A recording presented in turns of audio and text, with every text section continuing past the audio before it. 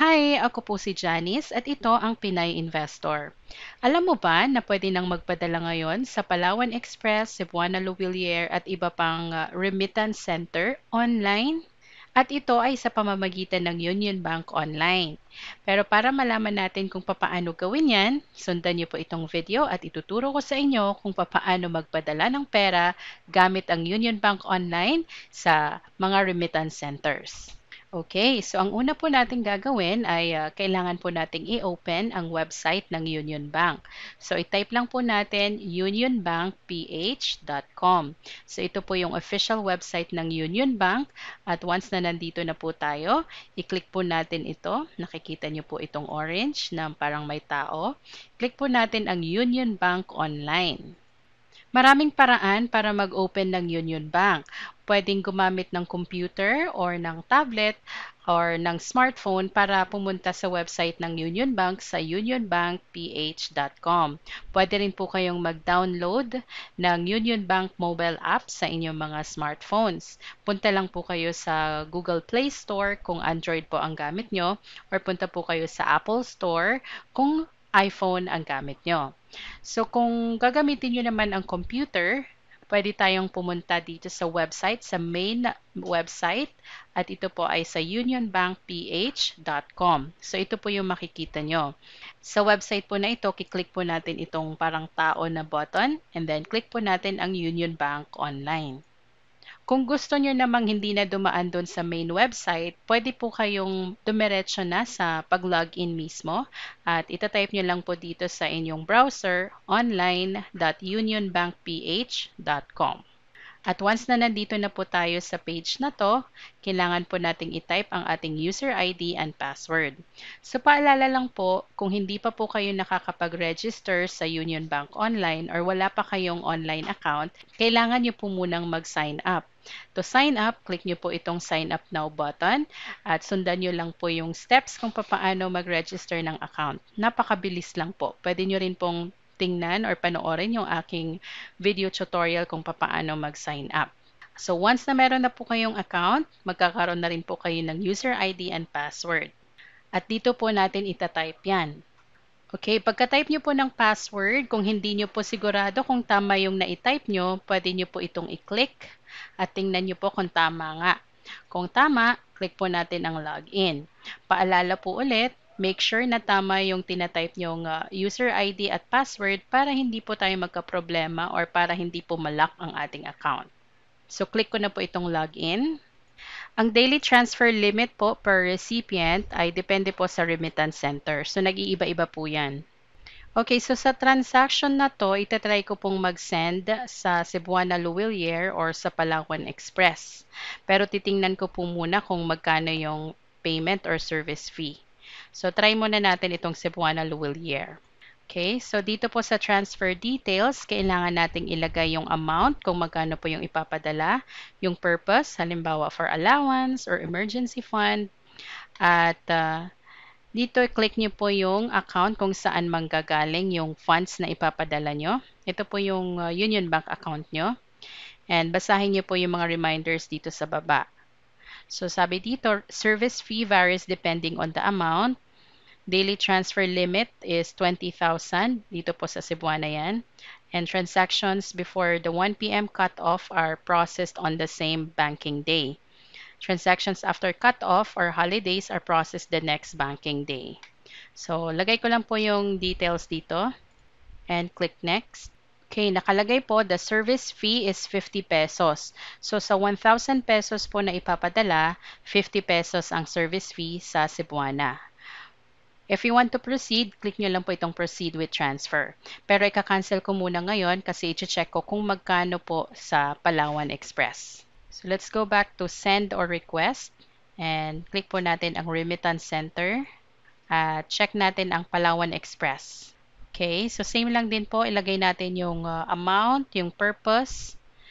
And click natin to select the account. So, pagka-click nyo po dito, mag-a-appear po dito sa right side yung account. Click nyo lang po yan. Then, lagay ko lang po dito yung amount. For example, kung 1,000, click natin ang next. By the way, Dito sa baba, ang service fee, depending pa rin sa amount. Yung daily transfer limit, mas mataas po sa Palawan Express kasi 50,000 ang pwede. At ang transactions before 3 p.m. cut-off, yun po yung pinaprocess ng same-day banking. Okay, so mas later po yung cut-off ng Palawan, 3 p.m. So, click next. Okay, so nakalagay po dito, service fee is 30 pesos lang. So, mas mura po ang service fee ng Palawan Express kesa sa Cebuana Lhuiller. Click Proceed with Transfer. Kung gusto nyo pong i-check pa yung ibang remittance centers, click po natin muna ang Cancel. At since nandito na rin lang naman tayo, check na natin yung iba pang remittance center at alamin natin kung magkano yung service fee. So, let's go back to Send a Request, Remittance Center. Check natin ang Pera Hub. Try ulit natin yung 1,000 pesos lang. The account, service fee, daily transfer limit, 10,000 pesos lang sa Pera Hub. Next. Okay, so it keeps giving me an error. Hindi ko po alam kung bakit, pero tatry ko na lang po ulit later or baka may issue po itong Pera Hub ngayon. So, click ko lang po yung okay and try po muna natin yung isa pang remittance option which is LBC. Try natin ulit. Same amount lang. Same account. Okay. Ang daily transfer limit po is 20,000 pesos sa LBC. Let's click next. Okay. Ang service fee is 35 pesos. So, sa LBC, 35 pesos for every 1,000 pesos. So, kung gusto nyo mag-proceed with transfer, click nyo lang po ito. Kung gusto nyo pong bumalik dun sa iba pang remittance centers, click nyo po yung cancel. And as we have seen, 30 pesos sa Palawan Express, 35 sa LBC at 50 pesos sa Cebuana Lhuiller. So, ang mahal po pala ng Cebuana Lhuiller pag online. Try natin ulit yung Pera Hub kung gumana this time. Okay, ang Pera Hub, gumana na siya. Ang service fee is 30 pesos also. So, same sila ng Palawan Express. Yan. So, nasa inyo na lang po kung anong pipiliin nyo na remittance center at kung ano yung available dun sa pagpapadalhan nyo. Okay. So, kakancel ko lang po to kasi ang pagpapadalhan ko po is Palawan Express. Yun po yung malapit dun sa magre-receive. So, request, remittance center, and Palawan Express. Okay, at ito rin talaga ang ginagamit namin usually. Bukod sa mura na, mas marami pang Palawan Express centers doon sa recipient. Okay, so itry natin dito 2,000 pesos, purpose allowance, get funds, piliin natin yung account, click natin to, and then click po natin ang next.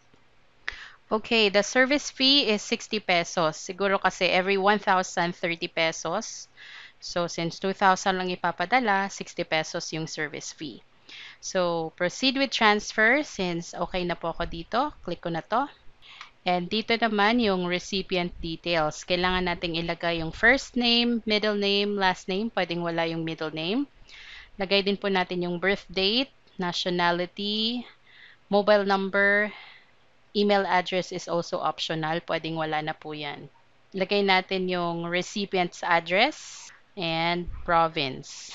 Fill out lang po natin itong recipient details at make sure po natin na tama lahat ng details para mag-match doon sa ID na i-represent niya doon sa papadalhan nating center, remittance center. Pag hindi po kasi nag-match, pwedeng hindi niya po matanggap kagad or magka-problema po yung kanyang pag-receive or pag-claim ng pera padala. So, lagay ko lang po yung details dito. Okay, so na-fill out ko na po, pero take note po na sa recipient address, kailangan yung maglagay ng house number, street, barangay, and city. Ito na rin po yung town at yung province. So, hindi po kayo makakapag-proceed kung hindi nyo po lagyan dito ng details. So, kung wala po kayong house number, lagay nyo na lang po 1 siguro or 0. Basta may mailagay po kayo dyan. And kung tama na po lahat ng details, make sure po na tama. Check nyo po yung na-type nyo, lalo na yung name, yung spelling, yung birth date, at yung phone number. Okay, pag okay na, click po natin ang next. Ayan, so review po natin yung details. Send via Palawan, from account number, amount, service fee, purpose, recipient details. Okay, pag okay po lahat, click po natin ito. By the way, kung mayroon kayong kailangang i-edit or may mali, click nyo lang po itong edit or dito sa baba. Pag okay naman, click po natin itong box for the terms and conditions. And scroll down po natin ng page. Dito sa baba, sa right side, nakalagay send 2,000 pesos plus 60 pesos fee. Click po natin yan. Before proceeding, please be reminded of the following: transactions before 3 p.m. cutoff are processed on the same banking day. Transactions after cutoff or holidays are processed on the next banking day. And the daily transfer limit per recipient is 50,000 pesos. Okay, so click na po natin ang proceed with transfer.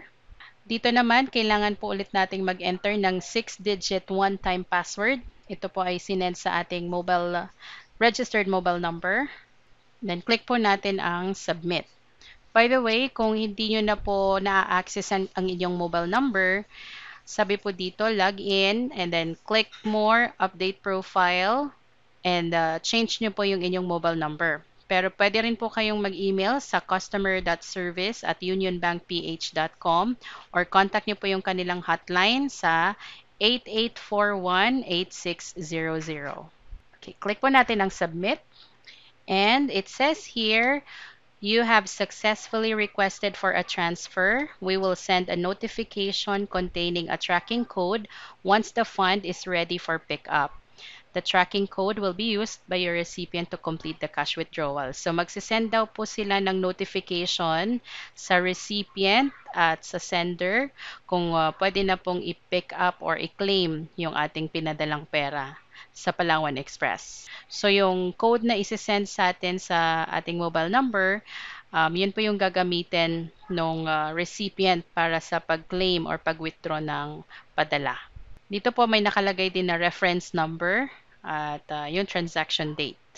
Okay, so transfer request successful. Okay na po nakapag-transfer tayo.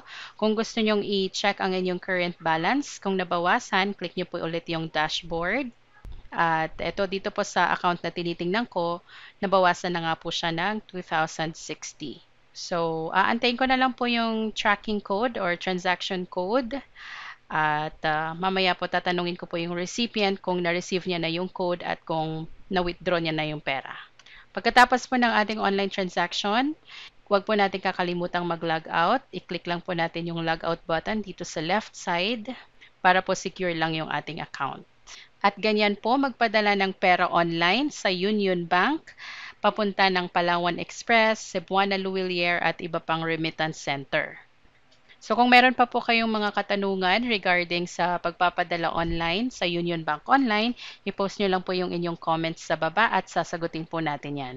So that's it for this video tutorial. Thank you for watching and please don't forget to like this video, post your comment, and subscribe to my channel Pinay Investor. At paki-visit na rin po ang aking blog sa thepinayinvestor.com. Gusto mo bang malaman kung ano ang stock market at paano mag-invest dito? Good news! Meron akong ginawang ebook kung saan in-explain ko ang basics ng stock market, including yung mga frequently asked questions, kagaya ng ano ba ang stock market, paano mag-invest sa stocks, paano kakikita sa stock market, at paano mag-open ng account sa stock market. At kung gusto mong magkaroon ng copy ng ebook na to, punta ka lang sa website ko sa thepinayinvestor.com. Click mo lang itong free ebook tab sa main menu, and then enter mo lang yung email address and check mo yung email inbox mo para sa download link ng Beginner's Guide ebook. Don't worry, free po ito. Wala kang babayaran. Gusto ko lang i-share ang nalalaman ko sa stocks para magkaroon ka ng idea kung sakaling maisipan mong mag-invest sa stock market. Again, paki-visit na lang po ang aking blog sa thepinayinvestor.com. Enjoy reading and God bless!